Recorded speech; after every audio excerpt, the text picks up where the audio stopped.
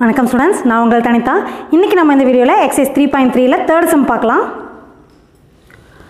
Solve the equation 3x cube minus 26x square plus 52x minus 24 equal to 0 if its roots form a geometric progression. So என்ன சொல்லியிருக்காங்கன்னா, நம்ம கொடுத்துருக்க polynomial வந்து அதோட roots வந்து geometric progression இருக்குன்னு சொல்லியிருக்காங்க.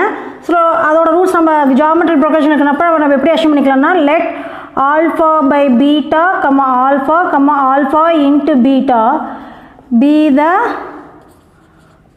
roots of 3x cube minus 26x square plus 52x minus 24 equal to 0. ஓகேங்களா?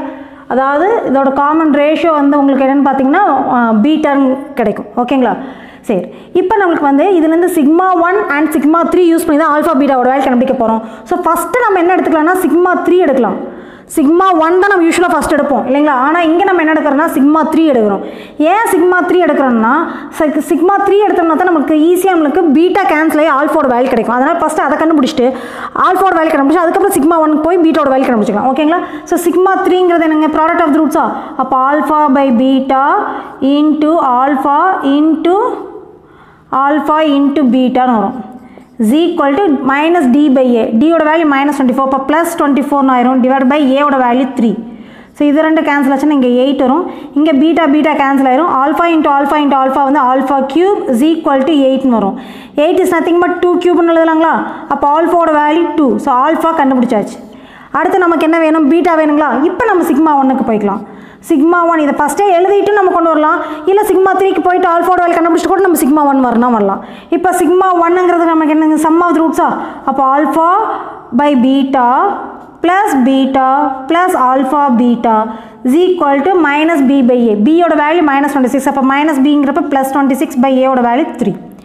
இப்போ நம்ம என்ன பண்ணுறோம், இதிலிருந்து ஆல்ஃபா காமனாக வெளியெடுத்துடலாம். சாரி, இங்கே பீட்டா வராது, ஆல்ஃபா வரும். Alpha by beta plus alpha beta. இப்போ இதுலேருந்து நம்ம ஆல்ஃபா காமனாக வெளியெடுத்துடலாம். வெளியெடுத்துட்டிங்கன்னா 1 by beta plus 1 plus beta is equal to 26 by 3ன்னு வரும்.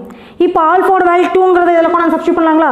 ஸோ சப்ஸ்டியூட் பண்ண என்ன வரும் பாருங்க, 2 இன்ட்டு இதுக்கு எல்சிஎம் எடுங்க, 1 plus beta square by beta is equal to 26 by 3. So இது கேன்சல் ஆச்சுன்னா உங்களுக்கு 13 டைம்ஸ் வரும்.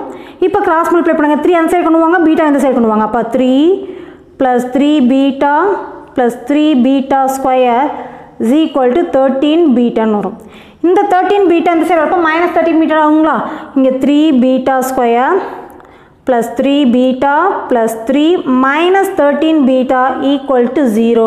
3 பீட்டா மைனஸ் 13 பீட்டா வந்து மைனஸ் 10 பீட்டான்னு ஆயிரும். So 3 beta square minus 10 beta plus 3 equal to 0. இப்போ நம்ம இதை ஃபேக்டரைஸ் பண்ணிடலாம். 3 இன்ட்டு 3 9. ஸோ மல்டிப்ளை பண்ணால் ப்ளஸ் 9, ஆட் பண்ணால் மைனஸ் 10 வருது. அப்போ நம்மளுக்கு வந்து எப்படி எழுதலாங்க, மைனஸ் 9 மைனஸ் 1 வருங்களா? இதை மறுபடியும் நம்ம 3ஆல் டிவைட் பண்ணலாம், ஏன்னா கோஎஃபிஷியன்ட் வந்து 3ஆல் மல்டிப்ளை பண்ணி தான் எடுத்துருக்கோம். அப்போ இங்கே மைனஸ் 3 மைனஸ் 1/3ன்னு வரும். இதை நம்ம ஃபேக்டராக எழுதணும்னா beta minus 3 into 3 beta minus 1 equal to 0ன்னு வரும். பீட்டா மைனஸ் 3 ஈக்குவல் டு 0ன்னு போட்டோம்னா பீட்டா இஸ் ஈக்குவல் டு 3ன்னு கிடைக்கும்.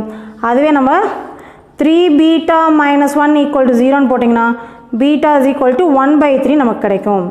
ஓகேங்களா? இப்போ if alpha is equal to and beta is equal to 3ன்னு எடுத்திங்கன்னா the roots ஆர்னு போட்டு இப்போ நம்ம என்னென்ன எடுத்துருக்கோம், alpha by பீட்டான்னு எடுத்துக்கோங்களா. First route ஆல்ஃபாவோட value 2, பீட்டாவோட value 3. அப்போ என்ன வருங்க, 2/3 அடுத்தது ஆல்ஃபா. So ஆல்ஃபாவோட value 2. அடுத்து ஆல்ஃபா இன்ட்டு பீட்டா 2 இன்ட்டு 3 வந்து 6ன்னு வரும்.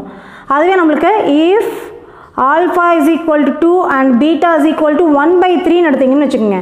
அப்போ நம்மளோட ரூட்ஸ் எப்படி வரும்னு பார்த்தீங்கன்னா ஆல்ஃபா பை பீட்டாங்களா. அப்போ 2/1/3ன்னு வரும். 2/1/3ன்னு அப்போ 1/3 மேலே போச்சுன்னா 3 இன்ட்டு 2 ஆகும், 6ன்னு கிடச்சிரும். ஓகேங்களா? அடுத்து ஆல்ஃபாவோட வேல்யூ 2ன்னு வந்துடும். அண்ட் பீட்டாவோட வேல்யூ ஆல்ஃபா இன்ட்டு பீட்டாங்களா, அடுத்தது ஆல்ஃபா இன்ட்டு பீட்டா. அப்போ 2 இன்ட்டு 1/3 வந்து 2/3. therefore the required roots are